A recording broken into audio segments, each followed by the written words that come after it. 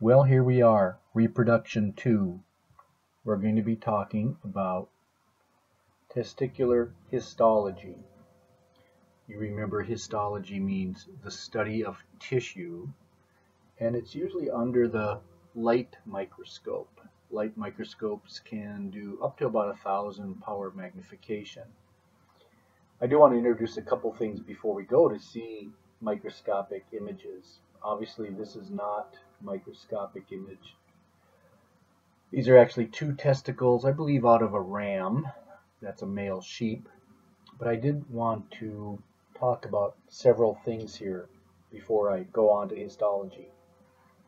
First of all, this structure here that comes out of the body, I guess I should say, and supplies all the vessels to the testes, is called the spermatic cord. I'll put that over here so that black won't show up. But the spermatic cord is this whole thing. And if you did a transverse section, you would see the artery coming down. That's in red in this picture. You don't see the veins going back up. There's nerves. And then, of course, there's a vas deferens in there, too, that's going to carry sperm from the testes, epididymis, all the way up. Now, there is a blood network there, and it's actually called a pampiniform plexus, and the plexus is really the venous network. And so this blood coming out of the body is too warm actually for the testes to function normally. So the pampiniform plexus is really a heat exchange where cooler venous blood picks up heat coming out of the arterial supply. Okay, that's one point I wanted to make. Maybe I'll refresh your memory. This is the epididymis. I'm looking on the left testis here and drawing or dragging my laser pointer. The head of the epididymis, the body. I'm on the left diagram now, left picture. And then this bulb-like structure. That's always the tail of the epididymis. So if you look at these two testes out of the same animal, you would say that, man, they're very uniform in size, and that's usually the case. In a normal animal, the left testis and the right testis should be about equal. They're never going to be perfectly equal in weight, but very close. And then I remember doing studies in swine, or boars, maybe I should say, and we took a sample out of like the top third. I've got my laser pointer going, the top third, the middle third, and the bottom third, and we looked at what was going on histologically speaking, like the size of the seminiferous tubule and stuff, which we'll point out here a little bit. And there was no regional differences, or there were no regional differences. So whatever the testes is doing up on the top, it's doing in the middle, and it's doing in the bottom. And then we also looked at other people have done this, I didn't, but other people have looked at one testis versus the other, and they're pretty uniform in development. So if sperm production is going full-fledged over on the left, it's also going full-fledged on the right. Okay, we're ready to do a little histology. I'm going to show this picture again, probably not enlarge it as much, but the image I'm going to show you next is a transverse section or a transverse cut, and I want to show you how to look at that. Look at the left testis. Watch my red laser pointer. If you cut a testis like that, you would agree that you'd get a lot of the testis, but you'd also see some of the epididymis and whatever blood vessels are in that plane. And that's what I want to show you next, is a transverse section through the testis, but there's also part of the epididymis there. And here we go. Whenever you see H and E, that's hematoxylin and eosin. That's a very famous stain. And this is very low power. I mean, maybe it's 10 or 20, 30 power, very low. Here's the epididymis, always on the outside of the testis. And we're actually seeing some nice transverse sections of the tube, the epididymis. Remember, the epididymis is storing sperm, not making sperm. And maybe I can enlarge it even a little more and point out some things. Okay, so here's an artery. Notice how it's almost still round, and there's some red blood cells in there. Veins tend to be thinner walled, and they get a little maybe crushed, or they're not going to retain their perfect circle. Okay, so this is a very nice picture. It's a very like a bird's eye view, and there's really lobules in the testes, compartments I call them. So it's really like imagining a garden hose. Think of a long garden hose, and then there's a room, and you shove the garden hose into that room, and then there's a room next to it, and you shove another garden hose into that room, and the garden hoses are what we're going to find out are called seminiferous tubules, and they're all making sperm. Okay, but there are walls, septa, and so that's a very nice picture. I'm going to put that over here. And again, I just want to drag this up and say, remember, the epididymis is out there, outside of the testis. We're going to get a higher magnification shortly. Okay, now we're ready to look at a higher magnification. And although this doesn't state it, I'm going to bet a lot of money that this is a rat testis, a section of rat testis, and I'll tell you why I think that is. Let me orientate you. The perfect round structures are seminiferous tubules, and I'm going to show you later why they don't have to be perfectly round. It depends on the section of the cut. But every time I've worked with rat testicular tissue, and when you process it, and we won't get into it, but there's a lot of processing that goes into making a thin slice, and then you look at it under the microscope after you've stained it with, this is probably an H&E stain. The seminiferous tubules shrink. Look at, and you might think, oh, is there air in the testis? No. In the natural state, before this was stained and fixed, you would not see any of that white area. But for some reason, that I've found at least, the rat testicular tissue shrinks a lot, and then you would call that an artifact. So it's an artifact that this space is here. See these cells over here near this eye, which means interstitial cells? We'll talk about those in a minute. They would be right next to that seminiferous tubule. A couple other things. Look at this artery. Stays very round. Here's another artery. Here's another one. Here's probably a vein. There's lymph tissue out there as well. So here's the take-home lesson. Any vessel, blood vessel or lymph vessel, is always extratubular, E-X-T-R-A, tubular, extratubular. You'll never find blood vessels inside a seminiferous tubule. So down here on the legend, S is a seminiferous tubule. There's one. Perfect cross section, which means it's a perfect transverse section of a tube. Think of a garden hose. You cut it perpendicular to the long axis, and you would see the inside, the lumen, right, of a garden hose. I is the interstitial cells. That's out here. Interstitial cells are also called Leydig cells. So look at the bottom of the screen. Interstitial cells equal Leydig cells, and they're the ones that make testosterone. We're going to have some higher magnifications later, but these are great. And then one last point about this slide.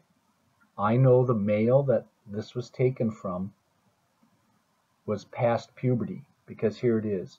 When there's a lumen in the seminiferous tubule, the animal has reached puberty and is actively making sperm. If these were kind of solid tissue, and I couldn't find one right now, but if they were solid tissue without a defined lumen, you would say the male was pre-puberal, because sperm production does not take place until puberty. The tubes themselves grow, and I've done studies where we measured the diameter, and they grow all the way from birth to puberty, and then they actually grow in diameter after puberty, but the lumen never appears until sperm production is full-fledged. Okay, And you know my feeling about the more sections you look at, the more you learn, because any one section of, let's say, testicular tissue or one picture of you name the organ doesn't tell you everything. So let's look at this. This one's a little blurry, but it's got a couple things that I want to point out. Okay, tubules. Those are the seminiferous tubules. First of all, you can say, oh, the male has reached puberty because there are lumen in the tubes. A lot of them are perfectly cross-section. Now they're calling these Leydig cell clusters. Yes, they tend to be in clusters. They're always going to be extratubular. But this slide brings up a new point, tangentially sectioned tubule epithelium. That means it's not a perfect cross-section, and I want to talk about that. So you might see a seminiferous tubule that's like really oblong shape or something weird. And I want to say or show you how you can get that. So let me draw a tube. And it's like a garden hose. Think of a garden hose right there. Okay. Now I'm going to change my color. And let's say I want to do a transverse section. You know that's perpendicular to the long axis, right? So let me do perpendicular to the long axis. There. I just made a transverse section of that seminiferous tubule, and if I looked at the cross end, which is what you're looking at up here, I'm up in the very top left, then you would get a perfect lumen and round structure. But imagine if it was tangential, as that slide said. I call it oblique. If you cut something at an oblique angle, look at what you get. And if I had to draw that, then on a slide, it would look kind of like this. Okay, there's the lumen right there. Okay, so this is what you get from that. This is what you get from that. So histology is interesting. You can't cut all the tubes perfect because they're like shoving a garden hose in a, like, let's say a box, not a room, but a big box. The garden hose is all over the place. So sometimes when you make a cut, the tubes will be perfectly cut, transverse section, and then there's all kinds of oblique angles that will occur. And so got to be aware of that in histology. Makes it very interesting. Now, finally, I want to compare a real high power of a seminiferous tubule with another photomicrograph, you call these things, of the epididymis. So if you ever see these two side by side, you can tell which one is testicular and which one is epididymal. Now remember, the testes are very complicated. They're making sperm. And the epididymis isn't that complicated. It's going to concentrate the sperm, help them mature, but it's not making sperm. So let's look at this. Okay, and it brings up the Sertoli cell, which I want to talk about too. So let me get my laser pointer going. Here's the lumen. And then remember, these are fixed and stained, and there's all kinds of washing going on. So there might have been sperm in the lumen here. And sometimes you see them floating in the middle with tails. In this case, we don't, but let me orientate you. Okay, so here I'm going to circle the seminiferous tubule. You can call this the basement membrane. Remember, inside the tubule, you will never find blood vessels, lymph vessels, whatever, nothing except the tubule. Then the sperm, when they first start out, are very small, round cells, like primary spermatocytes. There's all kinds of stages, but as they develop, they go from the basement membrane towards the lumen. And one of the last stages is spermatids. And see how they say early spermatids? Because the cell is still round. But then late spermatids start getting the typical sperm head. They're not going to be perfectly round. Anyway, it's not till this point where they develop their tail. And then I always say when they jump off into the lumen, they yell bonsai. It's a little joke of mine, I guess. Anyway, Sertoli cells, I'm down here, are hard to show because they're very convoluted, they're very weird in their structure, but Sertoli cells are the nurse cells for the sperm. They provide a lot of support for those round cells as they start their journey down towards the lumen. And the interesting thing is, let's say right above the Sertoli cell label, that's a Leydig cell. Remember, Leydig cells are out here. Interstitial cells, they're also called, right? Well, lo and behold, they make testosterone.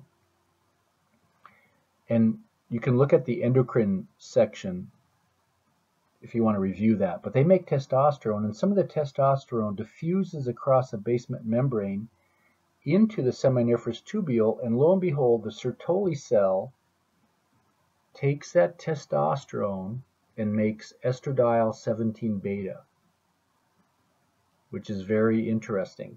So the seminiferous tubule, in particular the Sertoli cell, makes estradiol 17 beta that helps sperm production, and it supposedly helps the function of the epididymis.